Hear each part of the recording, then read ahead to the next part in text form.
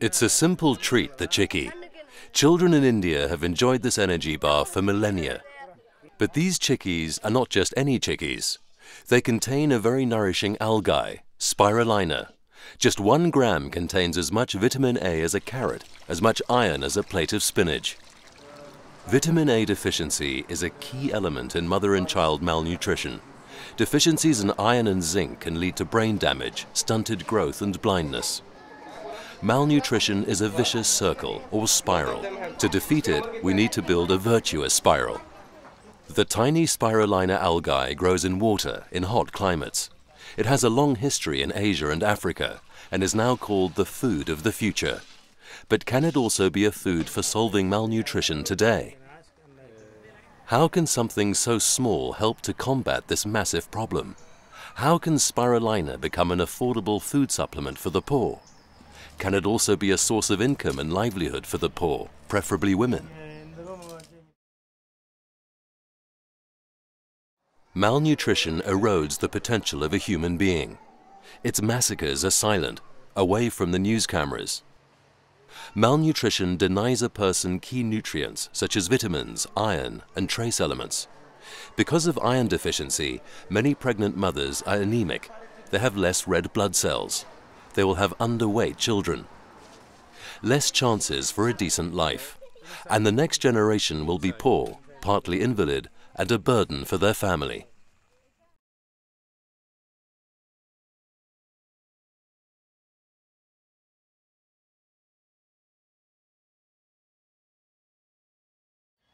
Antenna Technologies, an NGO of scientists in Geneva, Switzerland, has 10 years' experience on Spirulina with its subsidiary in Madurai, India, and with production centers in Asia and Africa.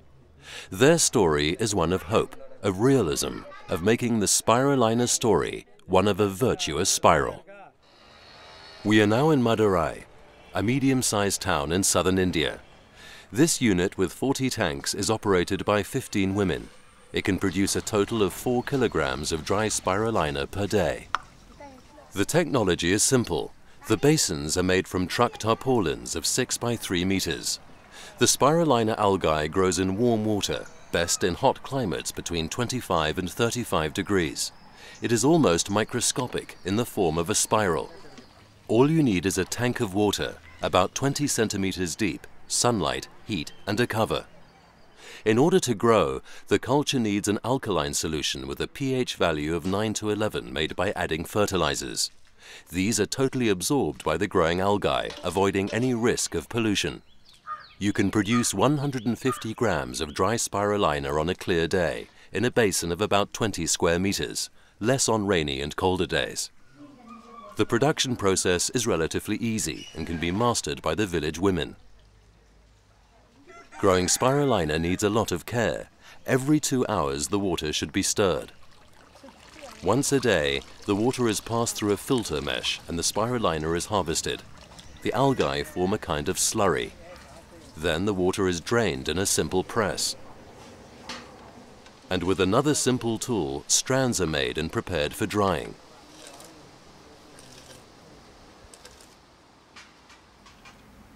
The dried strands are then ground in a mixer and packed. After harvesting, another task is to replace the fertilizer in the tank. How much depends on the weight of the harvested Spirulina. The women calculate how much fertilizer they need to add. Because some adults find the smell and deep green color a bit strong, special products have been created to suit them. For children, it's great mixed with cereals like roasted millet or groundnuts, some sugar and perhaps some cardamom. An almost ideal product is the Indian Chikkie energy bar.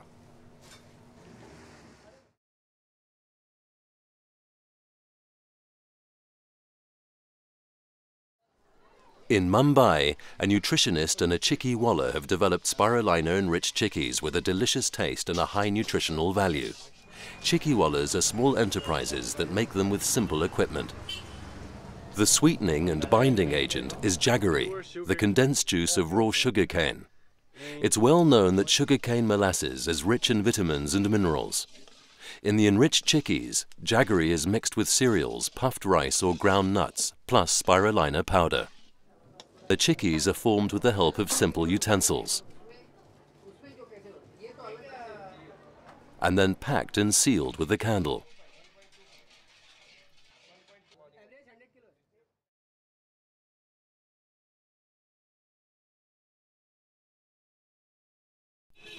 The medical benefits of Spirulina are clear. Studies by Professor Dr. Edwin, a pediatrician in Madurai, have shown that child malnutrition can be corrected with regular Spirulina supplements. The children improved in their weight. The iron status in the body also improved. The vitamin A status also the body also improved. The recommended daily dosage is 1 gram for infants, 2 for children from 5 to 12, and 5 for pregnant and nursing mothers. Over 45 days, these doses have shown significant improvements in malnourished children. Some improved after just 15 days. In one group of children taking Spirulina, most had gains in weight and increases in hemoglobin, serum total iron, and serum proteins, markedly higher than with children not taking Spirulina. Another pediatrician, Professor Dr. Potdar, has used Spirulina in a slum feeding program in Mumbai. He's conducting a thorough clinical test with 1,000 children to confirm earlier evidence.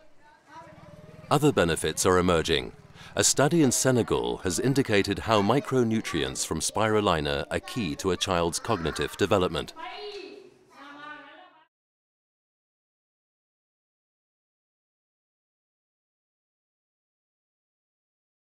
To consolidate the belief of mothers in Spirulina's benefits, it makes a lot of sense to link feeding with income generation.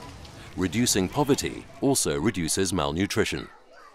These mothers, part of a microcredit program, are committed to feeding their children properly. They pay 10 rupees a month for 1 chickie per child a day. They invest their small loans for productive purposes. Some mothers buy chickies without joining the credit program. This mother believes that they are good for her 4 children, especially her handicapped younger son. And many mothers are convinced that Spirulina helps their children to concentrate better at school.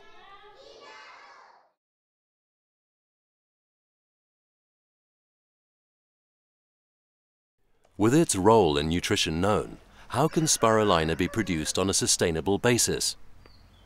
In Madurai, a 3-part marketing strategy is emerging. First, sell 1/3 to the poor as chickies and sachets at street kiosks. Even poor children spend their pocket money in these village kiosks. Sell another 1/3 to child development and feeding agencies and the corporate social responsibility markets.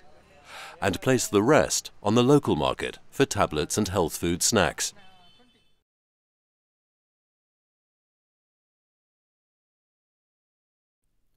Malnutrition leads to poverty, and poverty to malnutrition.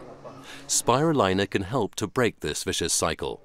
For as long as the mothers don't have a decent income, it will be hard to end poverty permanently. But if malnutrition programs are linked to income generation and microfinance programs, the investment may become sustainable. That much we have learnt from this mother. She bought a second cow with a small loan and now sells 4 liters of cow milk a day, doubling her income to $1 a day. Her most precious investment in her children is now secure. She gladly pays for her monthly chickies so that her children can have a better future. Only if they are healthy and can concentrate well at school will they be able one day to walk away from poverty. One day soon.